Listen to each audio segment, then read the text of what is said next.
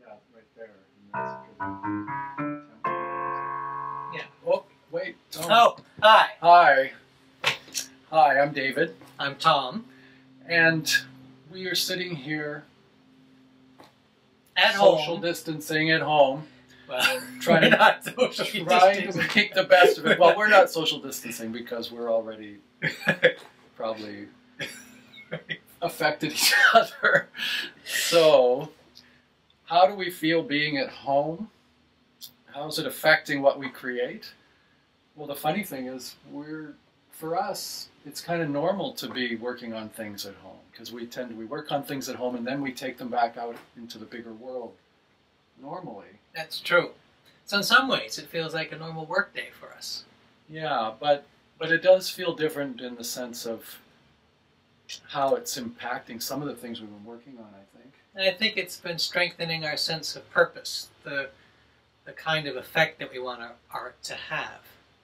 Yeah, and thinking a lot about what is the function of art and how does it serve. And it seems in a time like this, it makes you contemplate, is what I'm creating or putting out there really of any help, you know? Well, I was thinking about the phrase, art endures. And I think it's true that art endures, and I also think that it's true that art can help us endure. It can help us endure times like these. And so the kind of art that we want to be doing is art that helps others to endure, and not just endure, but to thrive. Well, and also, when you put it like that, something we've been doing for fun is just going through a lot of other people's created art through music, going through a lot of show tunes that we hadn't really worked on together before, because usually we're working on original stuff. So it was fun to kind of explore some of that canon. And listen, as we rehearse, as we sing, listen to what the songs might have to offer the present moment. Well, and so, for example, there's a song that we both love from Sunday in the Park with George by Stephen Sondheim, Finishing the Hat, that is contemplation on the isolation that an artist often feels they're in order to be able to do their work, and the price they pay for that conflict of wanting to be with others but feeling isolated to do that work.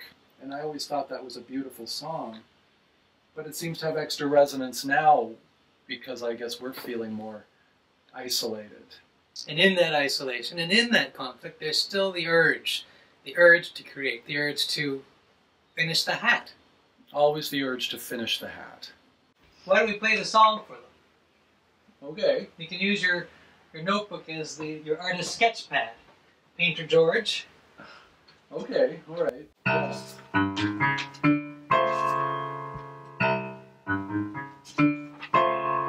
Mademoiselles, you and me, pal.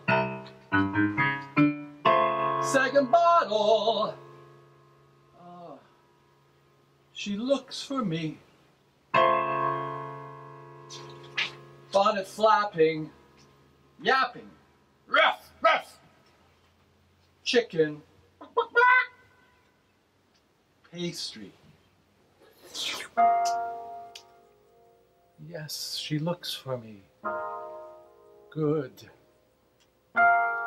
Let her look for me to tell me why she left me, as I always knew she would.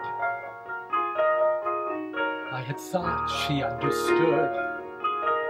They have never understood, and no reason that they should.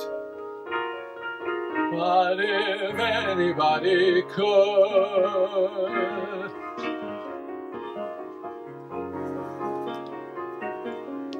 finishing the hat.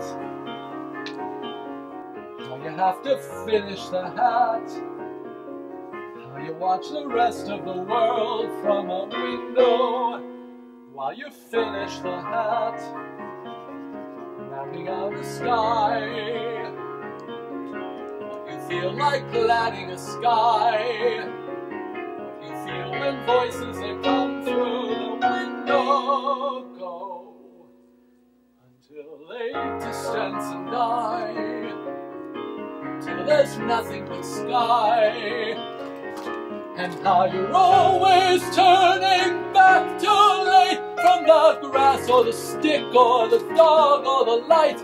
How the kind of a woman willing to wait, not the kind that you wanna find waiting to return you to the night. Dizzy from the height, coming from the hat, studying the hat,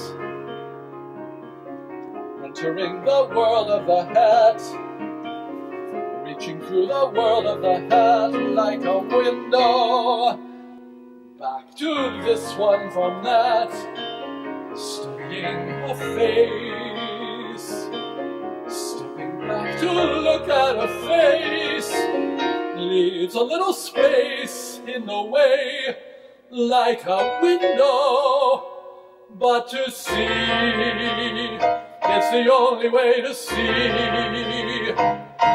And when a woman that you wanted goes, you can say to yourself, well, I give what I give. But the woman who won't wait for you knows that however you live, there's a part of you always standing by, mapping out the sky.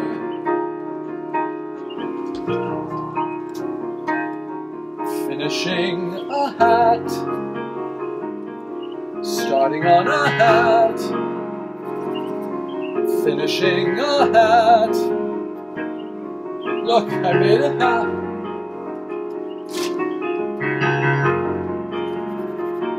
Where there never was a hat.